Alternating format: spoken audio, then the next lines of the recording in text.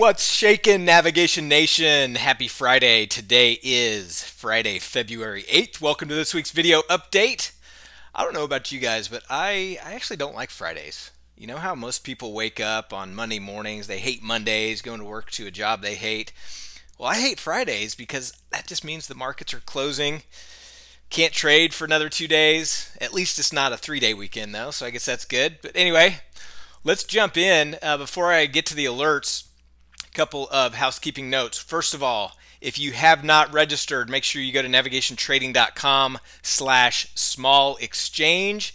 We're going to be doing a web class with the man, the myth, the legend, Tom Sosnoff from Tasty Trade to go over what the small exchange is, how you can get involved, what it's all about, why they're creating it. It is February 12th. That is Tuesday of next week at 3:15 Central Time. Make sure you register. This is an opportunity. They've applied for approval of the small exchange, so it's not even approved yet, but they're giving Tastyworks customers a chance to get in before it's even approved, and to get a seat or subscription on the small exchange. Now, back in the day, back in the 50s, 60s, 70s, 80s, I guess 60s, 70s, 80s, when the exchanges first came about and people bought seats, they were trading for around, a couple $100,000 at that time, and people were later selling their seats on the exchanges for millions of dollars. Now, I'm not saying that's going to happen here, and I'm not even saying that this should be looked at as a investment opportunity by any means, but being able to get a seat on an exchange and be able to get reduced fees for us as active traders could be a huge, huge deal. So anyway, check it out. I want to learn more along with you guys, and we'll have Tom Sosnoff there. We can hear it straight from the horse's mouth, and look forward to seeing everybody there. Next, who got caught being hot this week?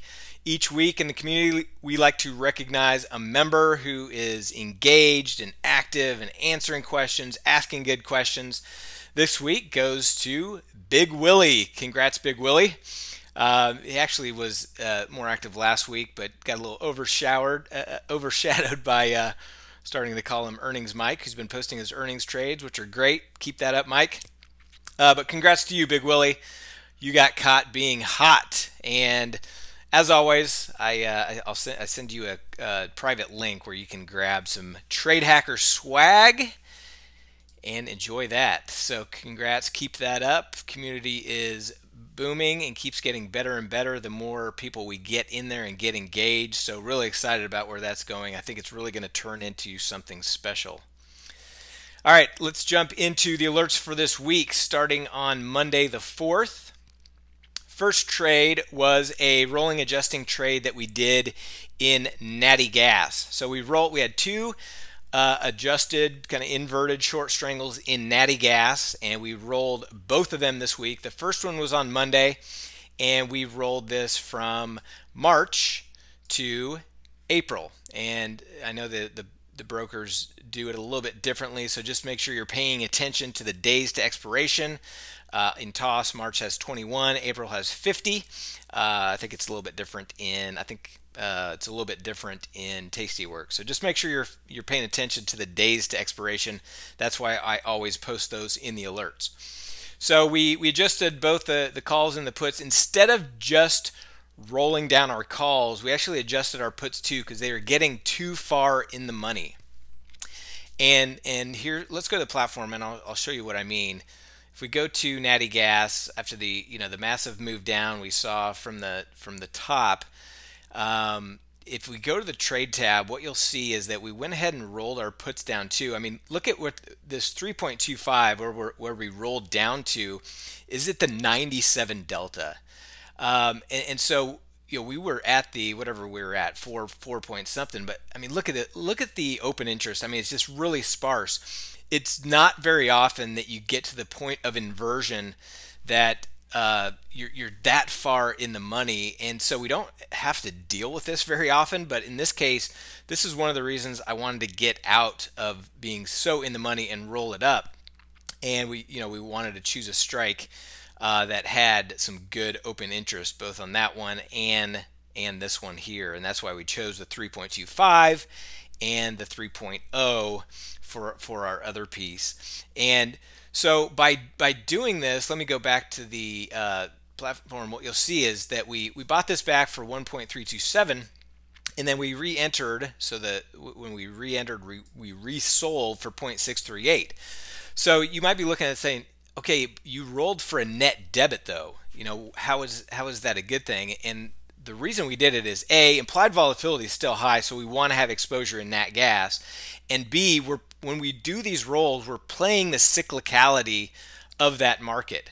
You know, so when we're rolling down, you know, we're anticipating at some point prices are going to stabilize or bounce higher, and that's still what we're playing for.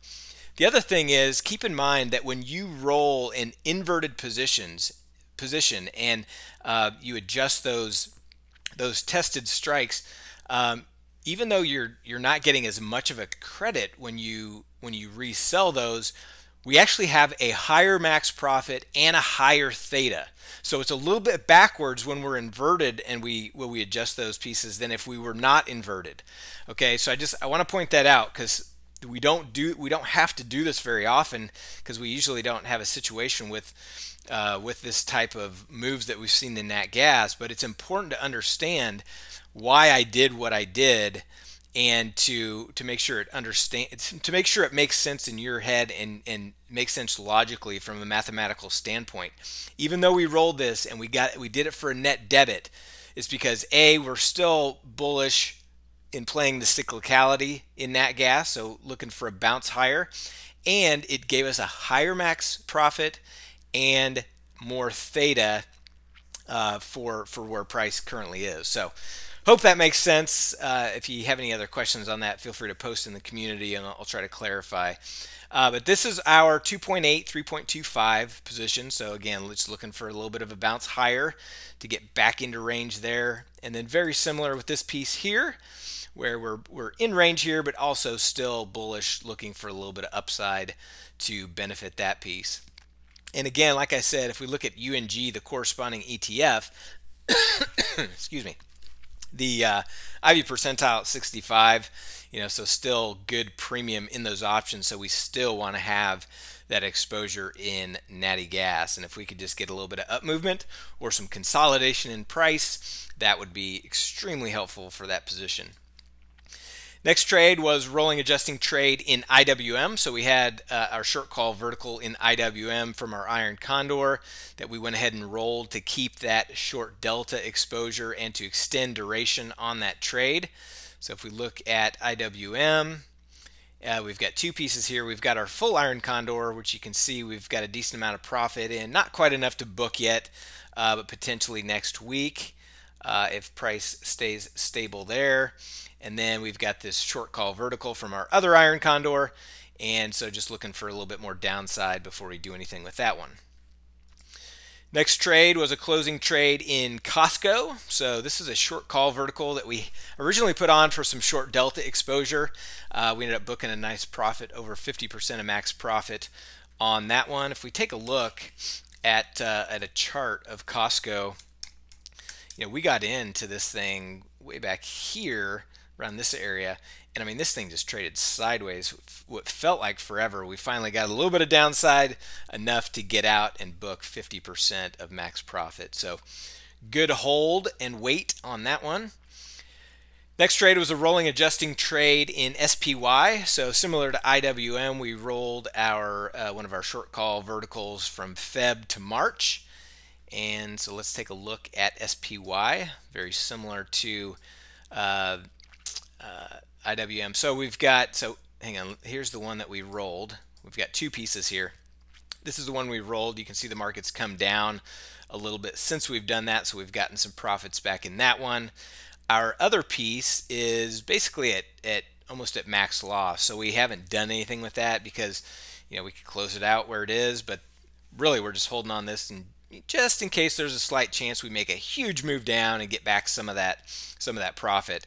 Otherwise, next week, this is still in Feb, so next week is expiration week. We've got we're at 7 days to expiration now, and so we will definitely be managing that next week. And depending on where we're at with short delta and everything, we will either just close it out, take a loss on that piece, or we will look to roll if we need some more short delta, or we may look elsewhere. We'll just have to see where we're at with everything at that point. My inclination would be to probably just to close it, kind of like we did with Apple today, because it's so far out of range. But we'll see. We'll see what the numbers look like and where the market's at early next week before we do anything. Next trade was a opening trade in Snapchat, Snap, S-N-A-P, and we did a post-earnings short puts, not a vertical. It's such a low price symbol that we went ahead and just did short naked puts. You can see after earnings, they blew out earnings to the upside. Anytime there's a move above and beyond the expected move, we anticipate the price is going to stay steady to higher. Took a little bit of heat yesterday, went down, but then cranked right back up, and it's on fire to the upside, up almost 5% just today. And so we've got some profit there. Looking for about 40 or 50% of max profit before we book that one.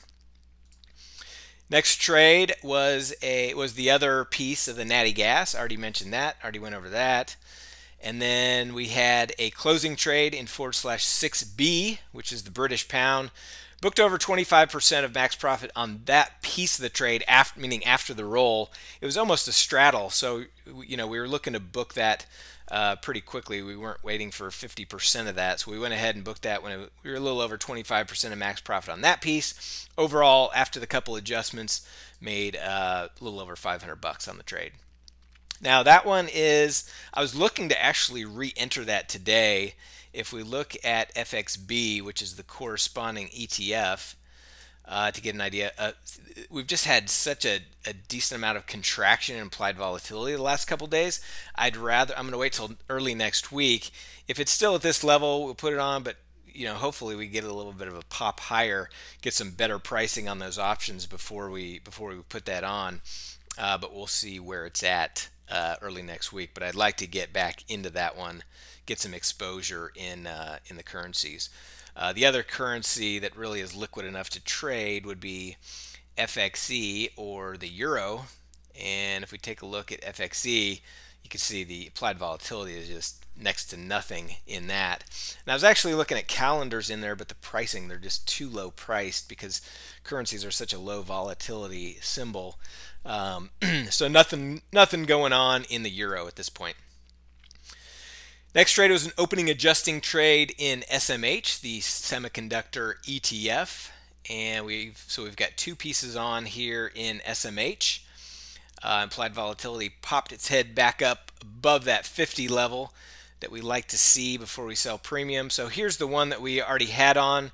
This is an adjusted strangle. You can see prices hanging out up here in the upper end of the range, and then the piece that we just added. Let me close out this theoretical piece. Is this one. So we just added a new centered strangle out in March. Both of these are in March.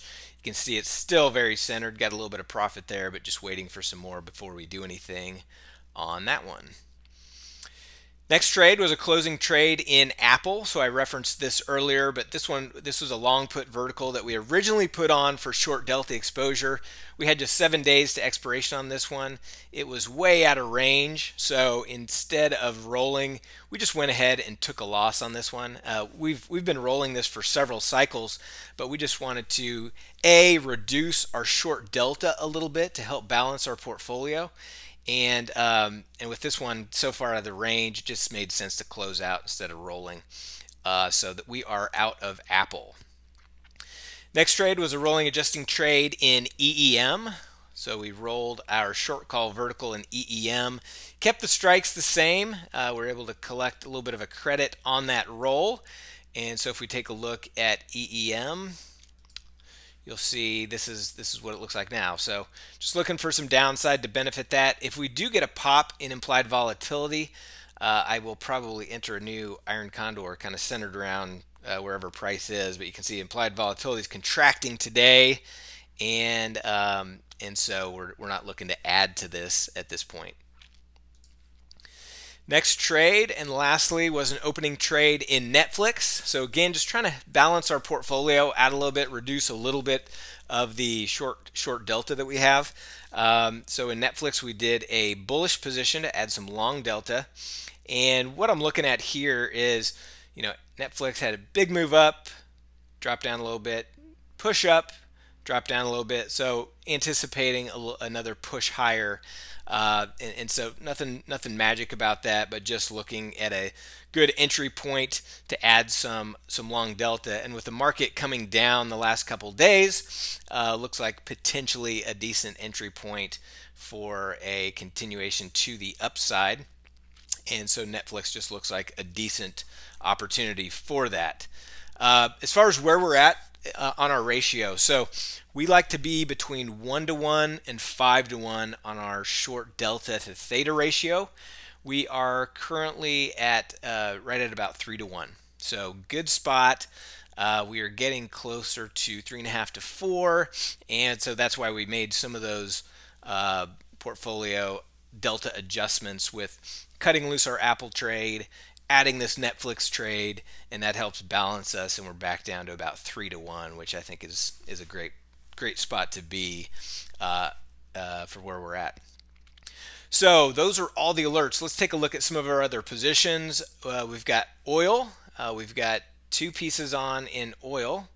So let's separate these, and you can see we got to a point now where we're over 50% of max profit on this piece of the trade, but in oil, we've still got 35 days left to expiration. So I'm not going to roll out to May because we've still got a ton of time left. Once we get to a point where we've got about 60 days to expiration in the next cycle of May, which is about 7 days away, then we'll potentially look to lock that in and roll out to the next month. But at this point, we're just going to hold on to this. Still fairly centered.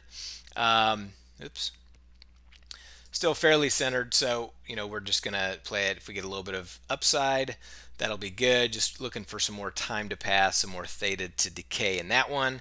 And then we've got our other adjusted strangle, which is the 56 put 54 call. Pretty much same story, just hanging out here, just waiting for some more time to pass before we do anything with that one. So we'll spread out those rolls, and we're coming back really nicely in oil. And so hopefully within the next couple cycles, we'll be back to profits, which would be awesome to see. And I can't wait. I'm gonna do kind of a recap of both the nat gas and the oil trades once we close out of those, to really show you guys the power of what happens when you take a huge loser out of the gate and you can turn it around into a winner. We're not out of the woods yet, but coming back very nicely. ES, we've got a long put vertical here, which expires next week as well. Yep, 7 days to expiration. And so we originally put on this as a short delta exposure. We're going to continue to keep it on as part of our short delta. And so we'll look to roll this next week. I mentioned nat gas. Wheat, we've got iron condor on here still in wheat, and just waiting for a little bit more profit before we book that one. DIA, kind of a similar story as the ES. We've got this short call vertical, which is way out of range. Hopefully we get a little bit more downside next week, and we'll look to either close or roll that. And then we've got our other piece on here, which is already in March, which you can see price is still within range here, but just looking for a little bit more downside to benefit that piece. I mentioned EEM. EWW, we've got this adjusted strangle. Price is hanging out right here. We are at a point where we're back to profits in EWW, I believe. I'll have to double check the trade tracker to see exactly where we're at, but we're at a point where we've got a little bit more downside movement, little more theta decay. We'll decide if we want to roll this one out and extend duration or go ahead and book it. But hopefully next week we'll have that decision ability. If it does continue to move higher, out of range here, Implied volatility has popped its head back up. Now, if it moves up, we'll probably get a little bit of a contraction. But if we have decent premium, we may look to add to that one. Otherwise, we'll just manage as necessary. EWZ, we've got a straddle, which has been adjusted from a strangle. And you can see prices come back nicely into range here. So just continuing to wait for a little bit more theta decay and some time to pass before we do anything on that one. I mentioned IWM. IEYR, this is the real estate ETF. So this is one I've tried to get filled on several times. You can see prices had breached the upside break even by a significant amount. And there for a while, there was still a decent amount of premium left in the puts. Now that premium has decayed to a point where it makes sense to close this out. But I had to order in almost all morning, didn't get filled. So I'm not going to chase it. Obviously, if it moves any higher, we'll go ahead and close out this untested side. But at this point, we're just kind of holding on and seeing if we get a bounce back, even though it's well out of range. And then we've got our other one, which is another tight iron condor. You can see right here, still very centered, so just waiting for some more time to pass on that piece. I mentioned Netflix, QQQs. We've got two sets of short call verticals here. You can see prices just inside range on that one. And then on this one, similar, just looking for some downside to benefit that. SMH, we've got, I already went over SMH, Snap, SPY, XLK. So we've got this that we originally put on for that long, short delta exposure. It's a long put vertical. It's out of range here, just looking for some downside to get back into range there. We are in March with this one, so a lot of time, nothing to do in that one yet. And then XLV, this is another one I feel like we've been in forever, and it's just been kind of hanging in, get a little bit in range, a little out of range, a little in range, just kind of bouncing around. So if we can just get a little bit of downside, we will book that next week. If not, we will look to potentially roll or close regardless of where it is. This is in Feb with 7 days, so we're going to do something with that one early next week. And XRT, we've got an adjusted strangle here, which has come back nicely, and just waiting for a little bit more profit before we do anything with that one. So those are all the trades. Those are all the positions. Everybody have a great weekend. Don't forget to register at NavigationTrading.com/small exchange for that web class on Tuesday. Have a good weekend, everybody. See you Monday.